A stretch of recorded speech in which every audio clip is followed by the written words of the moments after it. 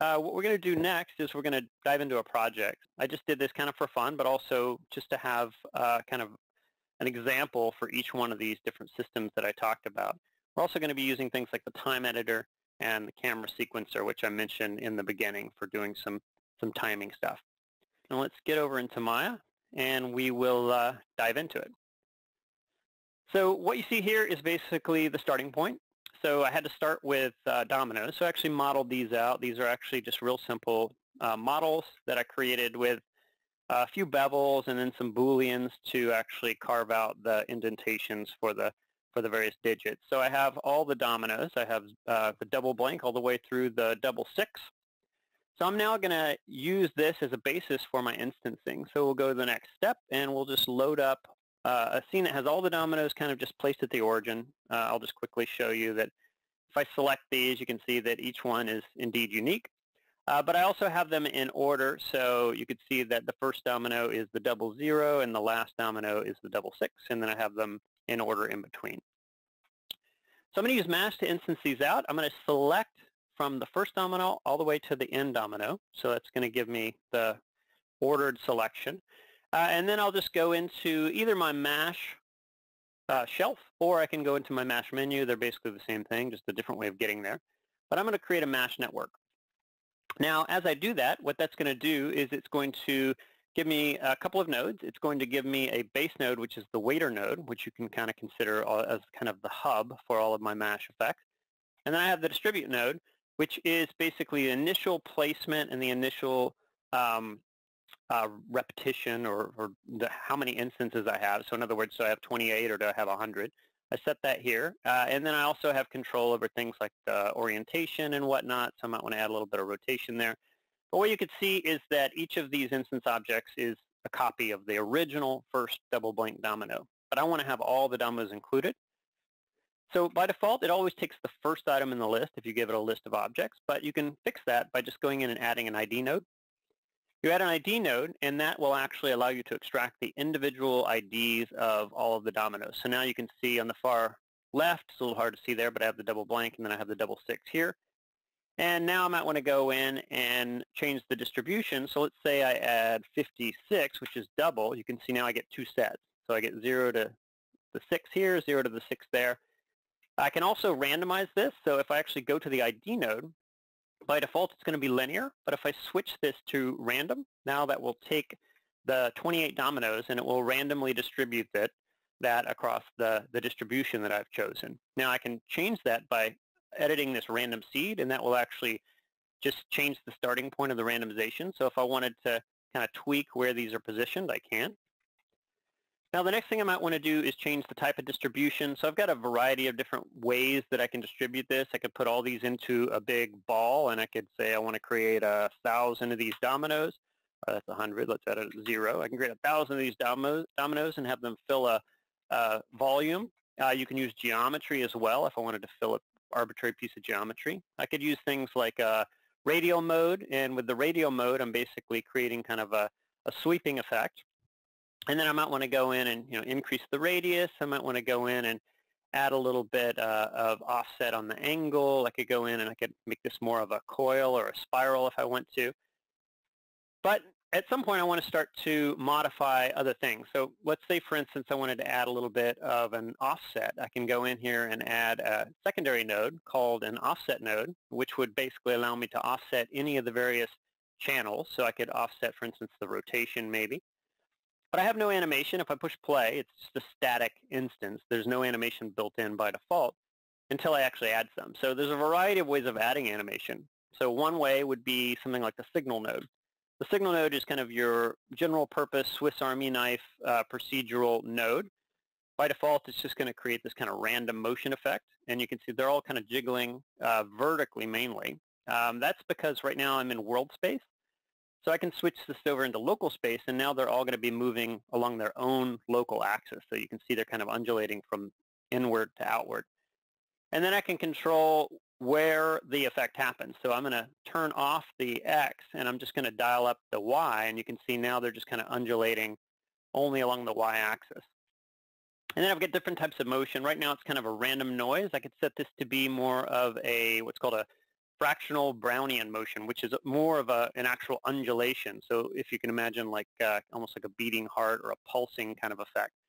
I could switch this into trigonometry, and that gives me more of a uniformed, it's actually a sine wave in this case. This is going to give me more of a uniform kind of sine wave effect.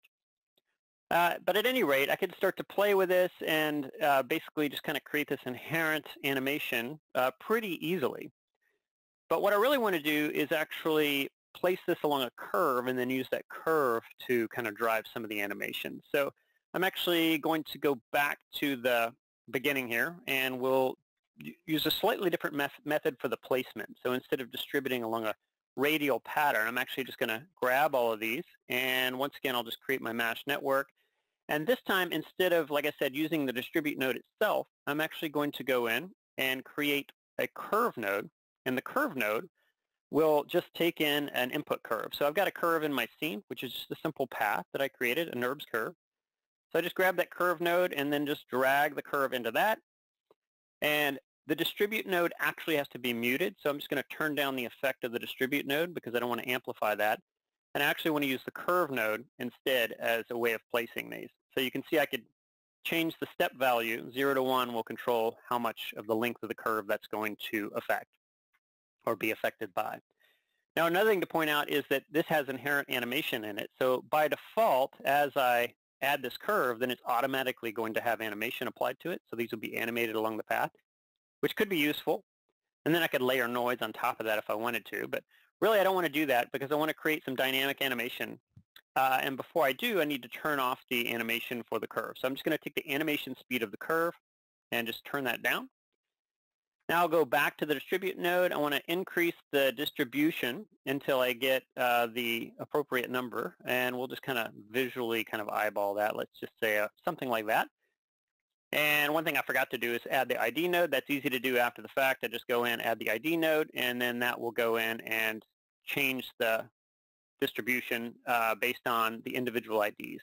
And then I could take once again, the ID node itself, and I can tweak that if I need to. But I'm not going to worry too much about it. So let's say that's about what I want in terms of placement. Let's actually add just a little bit more right there. That's about what I want in terms of placement, but now I want to add some dynamics to this. So right now there are no dynamics and there's no animation. If I push play, nothing happens. So let's talk a little bit about bullet. So I'm going to pause right here, and we're going to go back a step and talk about bullet and what it is and what it does. So let's go to a very simple example to illustrate this. So bullet is actually a separate system, and it's part of Maya, but it's a plugin. So if you don't see bullet, you have to go to the plugin manager, and you just simply have to load it. So there's a bullet plugin right here, and it's not loaded by default. Turn that on, turn on auto load, and it'll just be there from that point on. But it basically allows you to go in and add dynamics to objects. So right now, if I push play, I have no dynamics in this scene.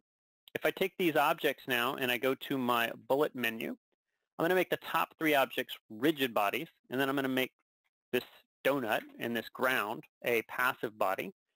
And then it's just a matter of pushing play, and they automatically react. Now the problem is they're all reacting kind of unusually, and that is because by default the collision method is going to be cube based. So it's going to create a bounding box around all of these and use it for the collision. So what I can do is basically just grab the rigid body node, and I can just switch the collision to the appropriate type. So if it's more of a ball shape, I'll make it a sphere collision. If it's more of a tubular shape, I can make it a cylindrical collision. If it's a shape that has a hole in it, I can actually go in and I can make it a mesh collision, and it'll actually use the whole of the mesh. And now when I play this back, now you can see they start to react more appropriately. So this is a dynamic solve, and if I change the placement of any one of these, let's say for instance I take this and I move it forward a little bit, that's going to change the entire simulation, and now the ball, instead of colliding with the cylinder first, will actually just drop right there into that donut hole and kind of spin around. So that's bullet physics by itself. You can use this just as I showed you, and you can create these dynamic simulations, and you can bake them out into keyframes, which I'll talk about in a bit. But one of the cooler things is that we've now integrated that into MASH. So I'm going to go back to kind of where we stopped. And here I've got a setup where I've got basically the same example I showed you before. I have actually added a pool ball, and the pool ball is just a single instance. It's one object that's part of a MASH network. Now, it actually has the ability to add instances, but I just have that dialed down to one because I only want one right now. And I want to actually add some dynamic animation to this. So rather than using bullet separately, I'm going to go directly to the MASH editor. And in the MASH editor, for the dominoes, I'm going to create a bullet node, or it's actually called dynamics, but it's creating bullet under the hood. So you don't have to have the plugin loaded for this, by the way. This is just all integrated directly into MASH. So now I'm going to go to the pool ball, and I'll add dynamics to that. Now when I push play, everything's going to fall to the ground. The problem is the ground is actually way down there. So for whatever reason, the bullet solver by default is not actually at the origin. So all you have to do is just go in and change the ground position, put that at 0, 0, 0, and then rewind and play. And now everything should behave appropriately. So let's actually go in and grab the pool ball, and I want to reposition that. So let's actually take that pool ball, and I'll just add a transform to this. And with the transform, I'm going to create a transform that would allow me to basically pick that up and move it. Oh, actually, it looks like I already had one in there. So let's undo that step.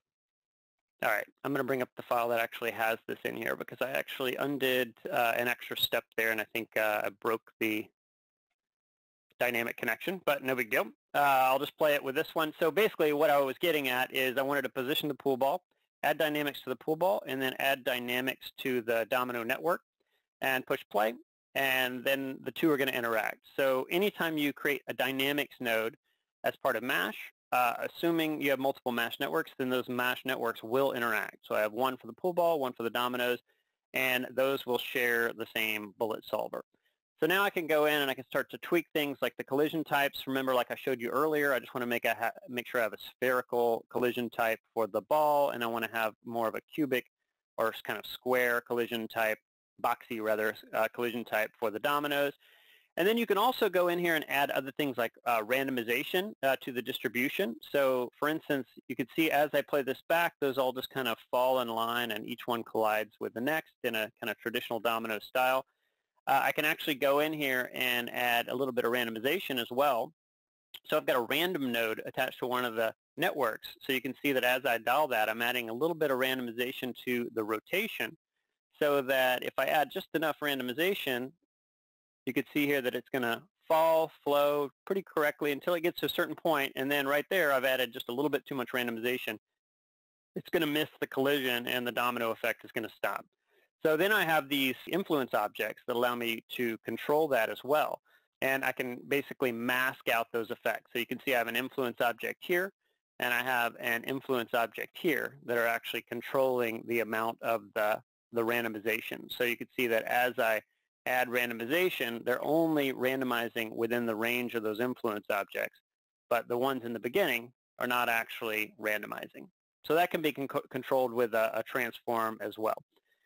So ultimately, all of this is still dynamic. So as I'm working with this, I'm basically working with a dynamic solve every time.